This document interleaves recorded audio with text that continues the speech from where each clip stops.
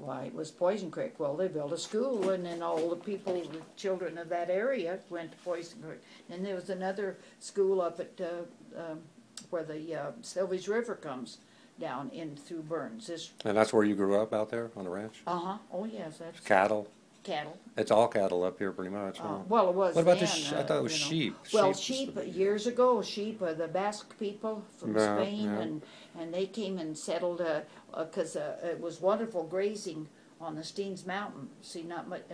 There's juniper trees and that, but no. A lot of open, so green. Oh yes, these rolling hills, the lower part of the Steens Mountain. Why, that was all sheep, but. Then the government kind of came in and was trying to take over the BLM and that, and ran. There is a few sheep, but still Is the government that unfair to landowners and people out in these kind of areas? Oh, they get along pretty well as far as grazing rights. The BLM has done quite a bit of seeding areas. Where there's moisture to plant grass and for the cattle. So, and then they get so much. You have to pay though the people that have cattle that want to graze on their land. They have to pay so much a head to graze. But it's worth it, I suppose. Oh yes. Maybe it's $1 a head. Or I never heard of the government making any money off of mineral rights or any of that. It's usually kind of giveaways. But maybe, of course, it goes up as prices go up, just like everything else. I forgot what Dad did pay. And the Forest Service, where our place was, well, we went north up into where the timber, on leased land, on the Forest Service land. Forest Service. See, there's the Forest Service, and the BLM is more out in the open areas. And so your family was raising cattle when you were younger on the ranch, yes, right? oh yes. Mm-hmm. Did you have some pretty good acreage then, or did you well, lease like land I say, and stuff? There's 4 ranches now, and then when my grandfather settled here, and then of course married and had 3 boys. My dad, Glenn, and Clay and Cal, and he was 6 years younger than from the middle boy, uncle, and so when they passed away, then they inherited. The boys inherited part of the home ranch that was stayed. I mean, that's where where he grew up, and that's one of the 4 ranches now. Oh wow, that's so good. You know everybody. Oh, everybody knows you. At my age, they're starting to pass away. I know, I know. A lot of the old timers are gone, just like. This cemetery down here seems to be a pretty nice, maybe place to visit too. Huh? Well, there's a lady here that we have. Well, she's worked on it for years. The area where some of the homesteaders, they especially down toward the south end or at a distance away from our Burns Cemetery, why they buried their loved ones right on the ranch. Right on the properties, yeah. Mm-hmm. Or where there was a community started, and then there's voltage and. So there's little areas cemeteries. where there was There's a lot of abandoned little cemeteries out there. And that's what the 3 books we have up here.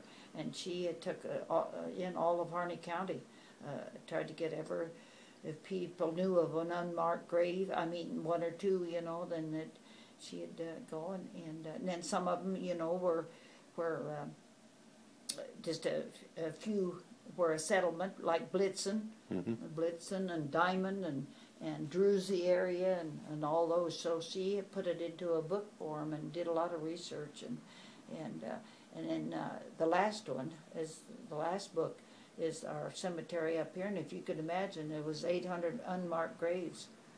I mean, with tombstones like they but have now. Who was there? There was no record. They had markers.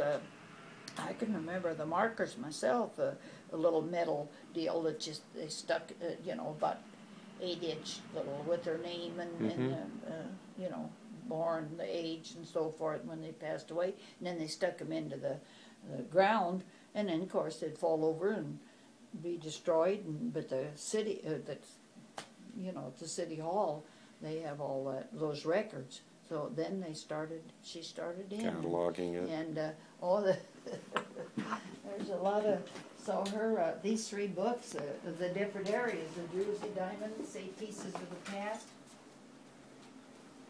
See, here's. Oh, yeah, for Harney Cemetery, and- right there. and, Historical cemeteries. oh, yes, and there's history of, you know, and pictures, a lot of pictures of what she's taken, and, Oh, but they cool. would go in and, oh, yeah, I went out, you know, Just overgrown with brush. oh, yes, Well, brush, and just clean them out up, and, nowhere, and probably oh, on yeah, private oh, land. yes, some are private land. The Harney, now, of course, Harney is only about 15 miles when you go east out Highway 20, like going to Idaho. Mhm. And it's been kept up. I mean, you know, the people, young, you know, they try to keep it up and keep the weeds down and, Oh, and the yeah. graves. Yeah, But, that is no, listed. that's a lot of Well, this is a really nice collection you have here in let's history. see, And oh, here's the big one. Here's the Burn Cemetery.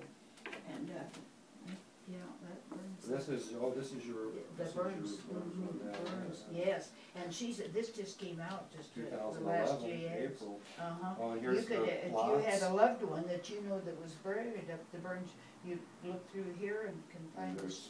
But Uh-huh. they probably still have room for some updating. Well, it's huh? pretty well filled, they have to Well, open up some new. there's a famous name from the area. Hewitt. I've been seeing it all back here. Oh, yeah, George and And I Gordon think Hewitt. Hotchkiss too. Oh, yes, Get over The there. photographs really help Oh, bring it yes, to life. you there's, know.